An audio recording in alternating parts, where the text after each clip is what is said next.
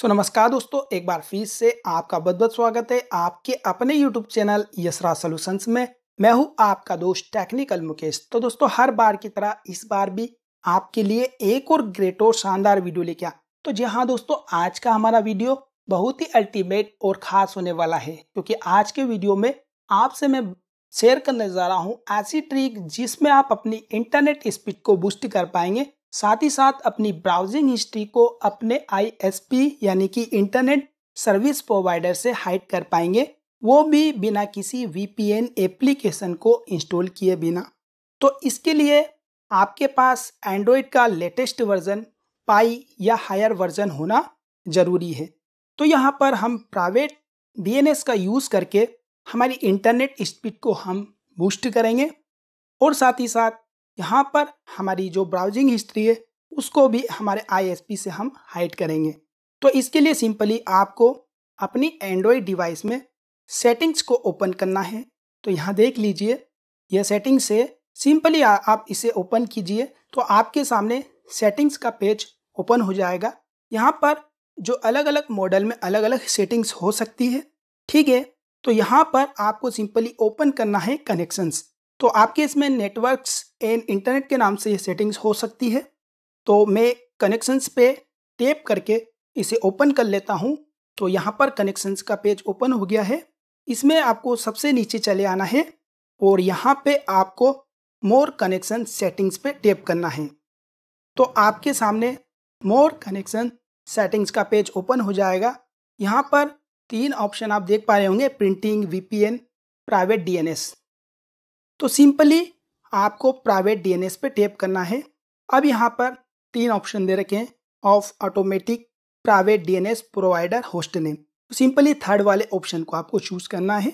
ये by default होगा, तो बाय डिफ़ॉल्ट को आपको इरेज करना है यहाँ से और सिंपली आपको टाइप करना है 1 डॉट, फिर 1 डॉट, फिर इसके बाद आपको टाइप करना है 1 डॉट, फिर इसके बाद 1 टाइप करना है और डॉट लगाना आपको।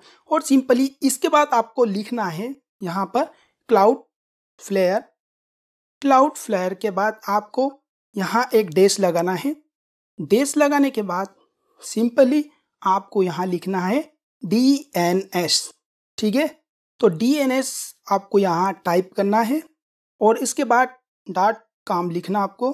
तो .com लिखेंगे, इतना आपको टाइप करना है सिंपली। तो ये जो DNS है क्लाउडफ्लेयर का, इसे सेव कर लेना आप।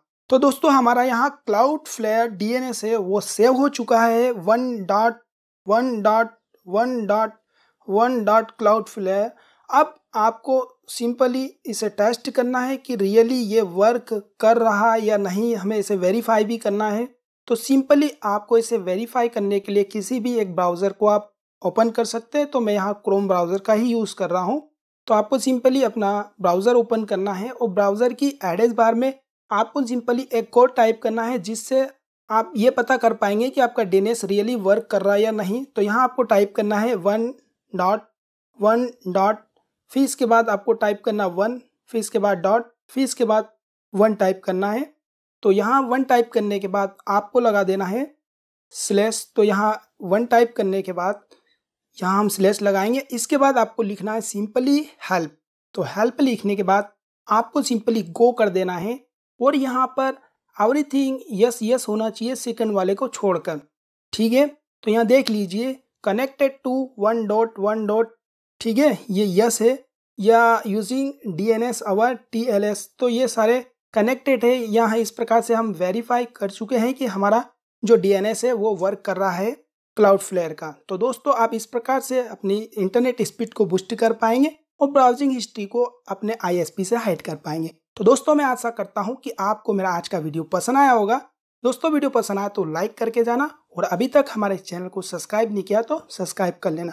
नमस्कार दोस्तों, आपका दिन शुभ हो। Once again thank you for watching my YouTube channel Yashraj solutions.